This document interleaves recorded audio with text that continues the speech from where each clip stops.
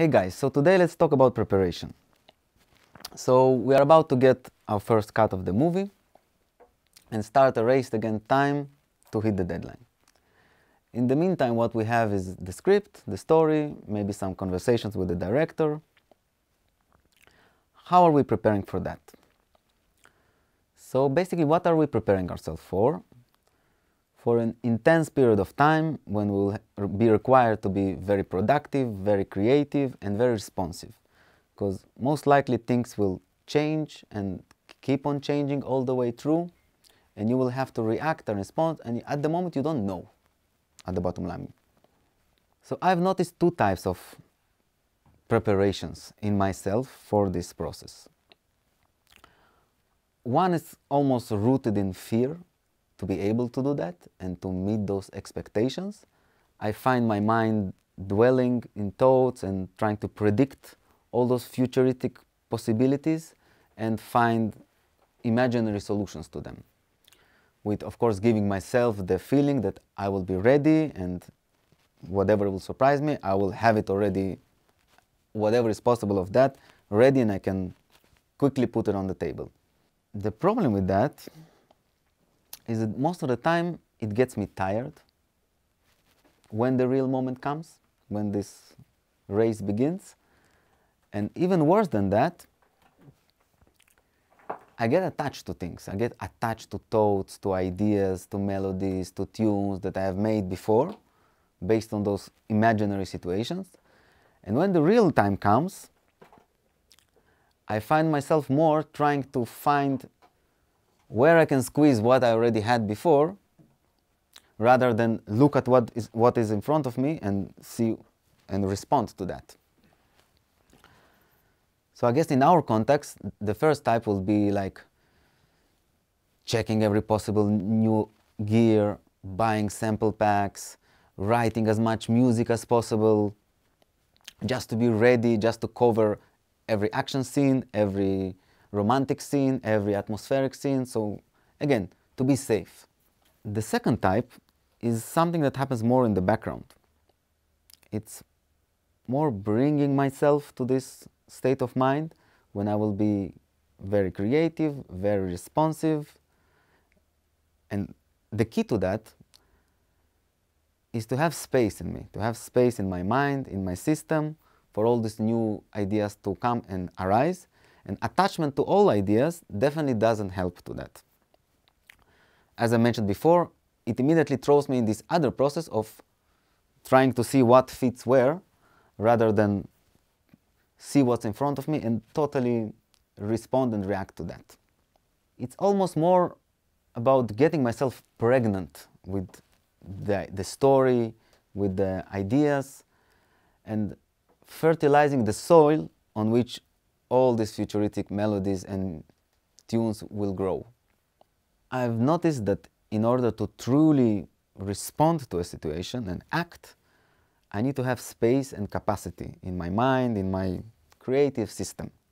And for this I need to be as less preoccupied as possible and as less attached as possible to old, remember those imaginary ideas based on futuristic problems that still don't exist and I don't know at the moment. And those might close the gap at the moment, kind of get me by, but looking back at those, most of the time I won't be totally proud or satisfied with them. And again, there's nothing wrong in sitting and writing music and having this type of preparation. It's just a very thin line to notice where it's coming from.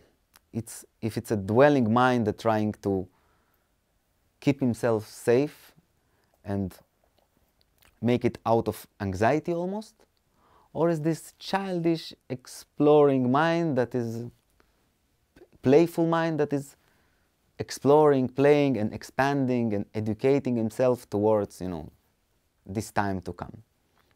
So it's mainly to notice this thin line and notice where are you operating from. So doing that can give me the false idea that I'm ready, but most likely will ruin the experience when it really comes. Again, because I'm more occupied, more attached and less available, and more tired because I burned my energy on those so-called trials. So to start is the hardest part. Fear and doubts arise. My brain tries to start to calculate every possible situation and every possible solution to this situation, and this is very tiring. So many times those fear-based activities are taken as preparations and actions, but they're actually not. They make me tired and attached and preoccupied and less available when time to really act comes.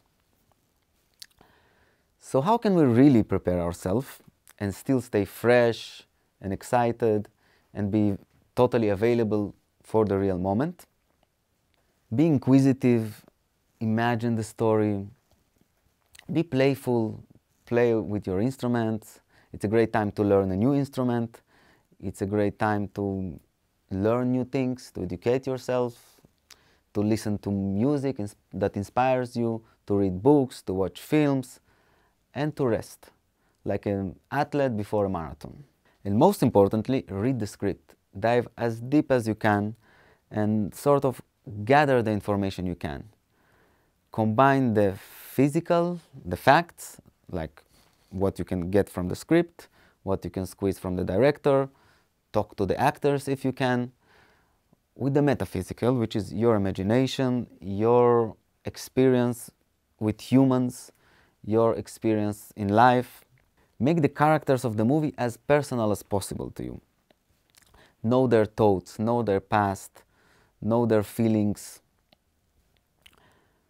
If you can gather it once again, great. If not, invent it. It doesn't matter if it's true or not.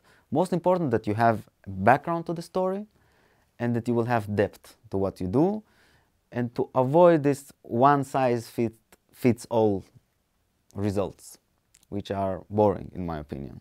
So once again, characterize and personalize everything. Make it yours. So of course this is a very individual and personal process, and that's what works for me. Go and find what worked for you. Thank you very much. See you next time.